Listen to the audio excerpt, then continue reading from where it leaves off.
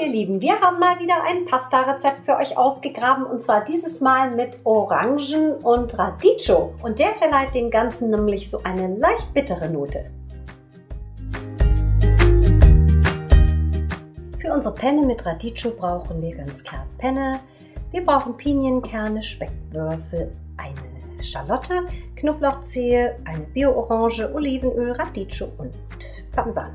Die Schalotte pellen und in kleine Würfel schneiden.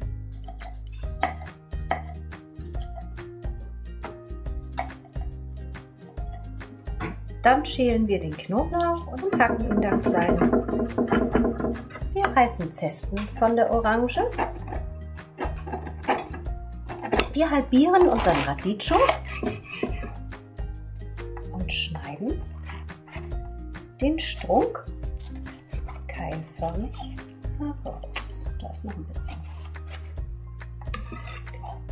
Dann schneiden wir ihn in schmale Streifen.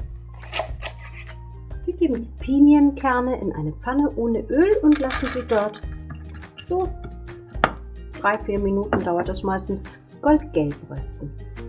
Zwischendurch die Pinienkerne immer mal wieder schütteln, dass sie nicht auf einer Seite verbrennen. Wir geben unsere Nudeln in das gesalzene, kochende Wasser. Wir geben einen Esslöffel Öl in eine große Pfanne. Lassen es heiß werden. Wir geben auch die Speckwürfel in eine große Pfanne. Etwa eine Minute später können wir auch schon die Zwiebeln und den Knoblauch dazu geben, beziehungsweise die Schalotte und den Knoblauch. Und lassen es wieder 1-2 Minuten bröseln. Diese Speckwürfel haben Farbe angenommen, jetzt kommt der Radicchio dazu. Den lassen wir jetzt 2 Minuten mitbraten, aber auf kleinerer Flamme. Die Nudeln haben wir abgegossen und geben sie jetzt tropfnass zu dem Radicchio in die Pfanne. Umrühren. Wir geben jetzt die Pinienkerne dazu. Behalten aber ein paar für die Deko nachher übrig. Dann kommt der Parmesan. Auch davon behalten wir ein bisschen nach, um das nachher noch so rüber zu streuen. Und dann geben wir zu dem Ganzen noch 2 Esslöffel Öl. Und 2. Zum Schluss salzen wir.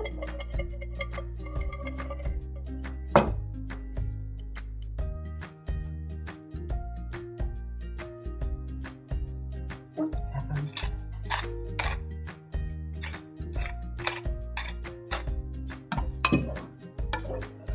So, unsere Nudeln sind fertig.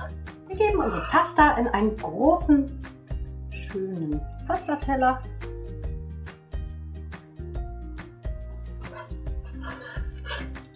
Ein bisschen mehr vielleicht.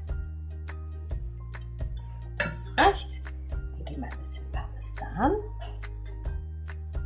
Darüber. Ein paar Pinienkerne.